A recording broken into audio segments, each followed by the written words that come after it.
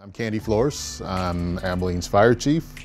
I've been a firefighter since March of 1992, so for 30 years.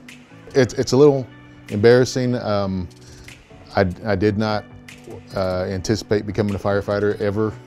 A friend of mine wanted to come test to be a firefighter, and he didn't want to come by himself, so I went with him.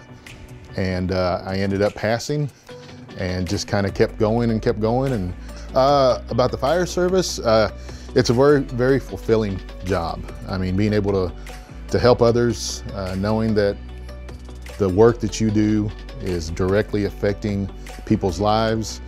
You get immediate results. I don't want to act like I'm old, but there's definitely, it's a whole different fire service now. From when I first came on to where we are now, it's just apples and oranges. I mean, we've progressed so much, just technology-wise, equipment-wise. Our people that work here are just top-notch.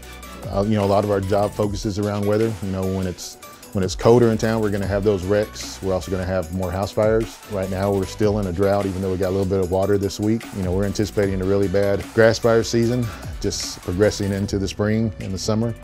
We're kind of primed for a really bad season, so we're anticipating that. Some things you can plan for, some things you can't, but we know that it's never going to be boring. On my time, well, we have what time off? Because that's one thing that has really been different is you're never off. When the deputy chiefs and I go home, you know, we sleep with our radios on. If you're not out of town, then you're not really away from the job. Now we sleep with it on what we call TAC 3, which is like if a fire comes in or a big wreck. So we don't hear everything, but if something like that comes in, I mean, we're up. And there have been several times when we've had to come in, you know, get dressed and come in just to help out. When you come to work and you love your job, it's not hard.